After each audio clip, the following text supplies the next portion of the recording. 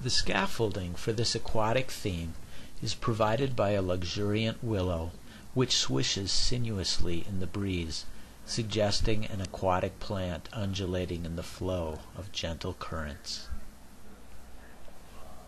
The eye is drawn to bright marshmallow fish bait and shiny lures dancing playfully in the breeze. Their winsome shimmy downplays sinister barbed hooks. Terms such as friends, fun, glamour, and escape, painted across the lures, reminds us of the false allure of meth, which blinds us to its hazards. But there is something else here, too.